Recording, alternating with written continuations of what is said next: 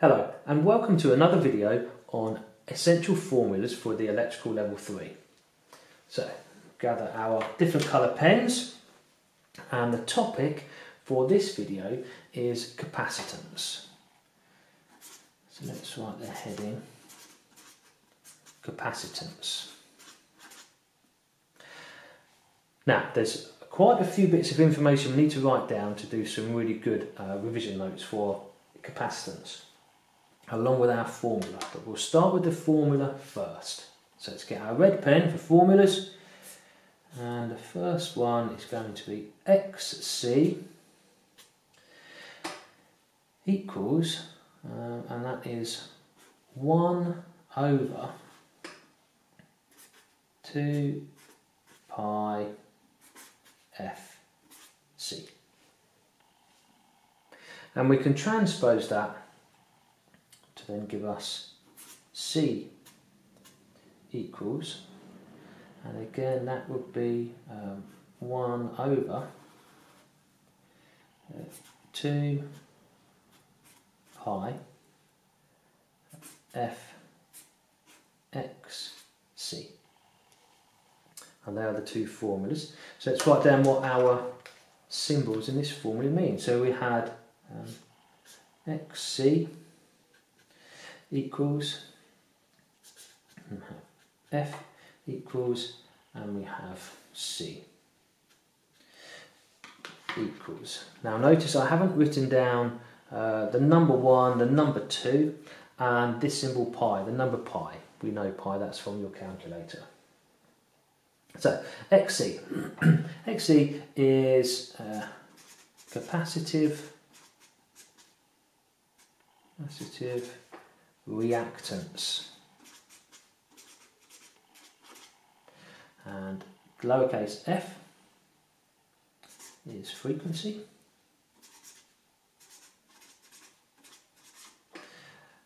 and a capital C is capacitance.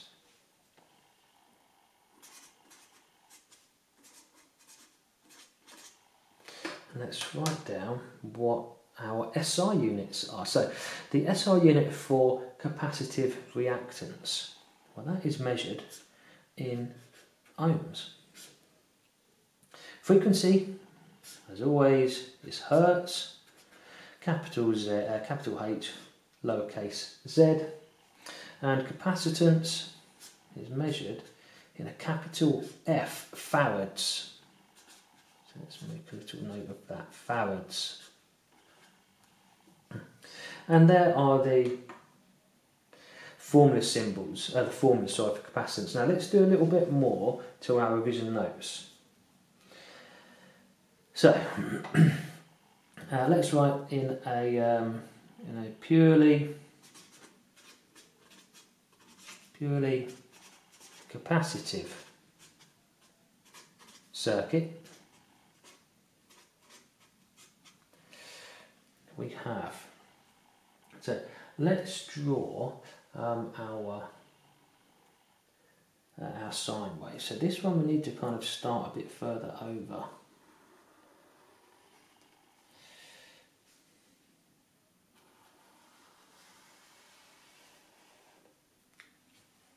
So maybe do yours a bit neater than mine. Maybe you should think about using a ruler. So let's do our normal sine wave, and that is volts. And now we'll have, so let's start with the current. Right, now our current sine wave is out of phase, and so we say from here to there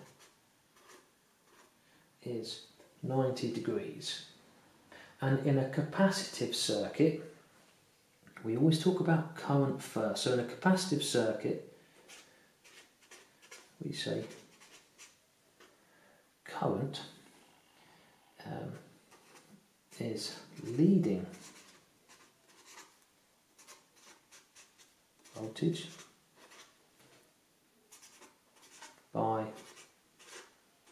90 degrees. Now let's draw our phasor diagram. So again, we always have current is horizontal. So we always have current. And this time, our voltage is going down. So we draw the square to represent that it's a 90 degree, and it always rotates anti-clockwise. So let's draw our rotational arrow. And lastly, just for our notes, we'll do the circuit symbol. So the circuit symbol for a capacitor is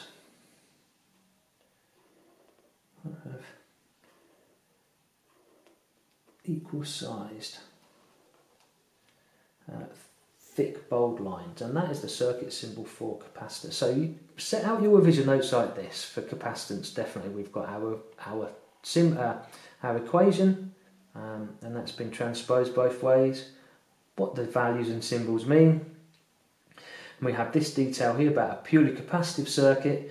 Current leads voltage by 90 degrees. This is the phasor diagram for a purely capacitive circuit, and here's the circuit symbol for a capacitor. Thank you for watching the video. Remember, we've got plenty of other videos on all of the other tests that you can do, and there are also many videos on cable calculations and all sorts of things that you're going to need to know to complete level 2 and level 3 in electrical installation. Now if you want my tabs that I have on my BS7671, visit the website electricalstudent.co.uk where you can purchase those. Also on the website, loads of free stuff, loads of practice tests, mock exam questions and such like.